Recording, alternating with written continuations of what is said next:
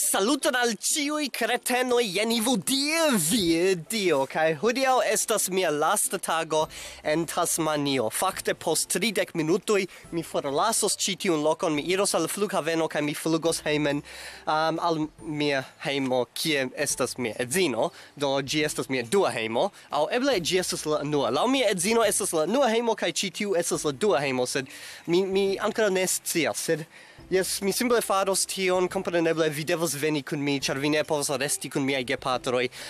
Ili ne ŝatus se hazarde estus multege da esperantistoj ĉi tie, do ni faru tion! Tadam, tadam, tadam, tadam, tadam, tadam, tan, dan, tan, tan, tan. Ĝis kokoj, ĝis! Mi manĝos vin en la posta jaro, do simple atendu min. Do ĝis frato.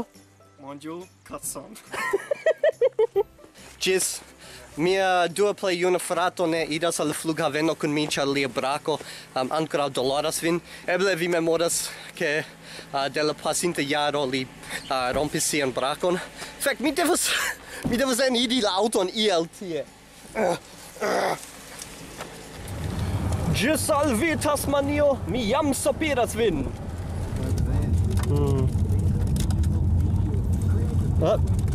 Ŝajnas ke la najbaroj bruligas ion, vi ne povas bone vidi ĝin de ĉi tie.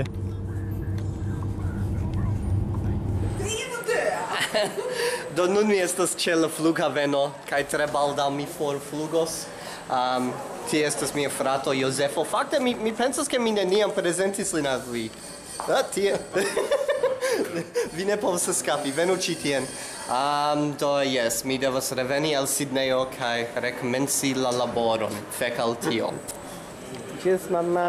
Oh, good, Dad. Do something nice. Good boy, son. Oh. Kaj nun estas la posta tago, denove mi estas en Sidnejo. Fakte hodiaŭ mi laboris, jen tial mi havas novajn vestaĵojn. Kaj mi simple volas diri kelkajn aferojn antaŭ mi finos ĉi tiun filmeton. Do unue mi laboris, kaj tuj kiam mi eniris la oficejon, mi vidis ke ĉio ŝanĝiĝis. Ŝajnis ke oni decidis, kiam mi estis for dum semajno, ŝanĝi ĉion. La tabloj nun estas en novaj pozicioj, kaj la etaj muroj, kiuj estis inter la tabloj nun estas forigitaj. Nun kiam vi sidas, vi povas vidi ĉiun alian, kiu estas la oficejo. Angle oni nomas tion open office, Esperante mi supozas ke tio estus malferma oficejo, sed ĝi vere ne havas sencon. Kaj mi tre malŝatas ĝin, ĉar kiam vi sidas, vi povas vidi ĉiun aliajn homojn, vi ne havas privatecon, oni povas facile vidi tion, kion vi faras per via komputilo. Kompreneble mi ĉiam laboras, sed kelkajn fojojn mi ŝatas fari aliajn aferojn, kaj tiam oni povas facile vidi tion, kion mi faras.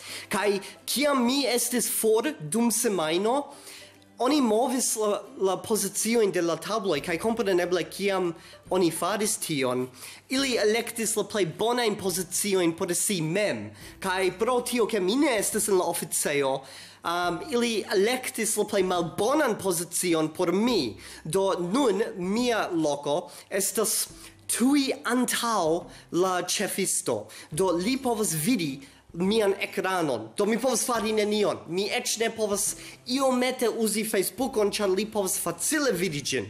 Do tio estas tre feka afero. Due. Do yes, mi komencas relabori Amikumu. Amikumu estas la apo kiu helpos vin trovi esperantistojn. Estas ligilo sube en la priskribo.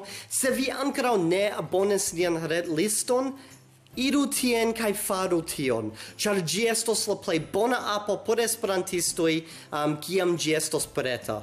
Kaj trie, mi volas legi plu en Esperanto, sed mi precipe ŝatas legi scienfikcajn librojn. Precipe librojn pri la estonteco, kiam ni esploras la galaksion, universon kaj tiajn librojn. Mi ŝatas verkojn kaj intrigojn de la estonteco. Do se vi povus rekomendi al mi bonajn librojn esperantajn, faru tion en la komentajo sube. Do tio estas ĉio. Se vi ŝatas ĉi tiun filmeton, ŝatu ĝin, diskonigu ĝin, abonu mian kanalon se vi ankoraŭ ne abonis, kaj mi vidos vin ĉiujn en la veronta filmo. Kaj se vi ne estos tie, li trovos vin, kaj li atendos vin je la fino de via lito, kaj kiam vi vekiĝos.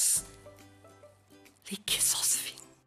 Kai kiel ciam mi volas danki miajn donacantojn ĉe Patreon, sed ankaŭ vi povas fariĝi Patreon subtenanto se vi deziras. Estas ligilo en la priskribo sube.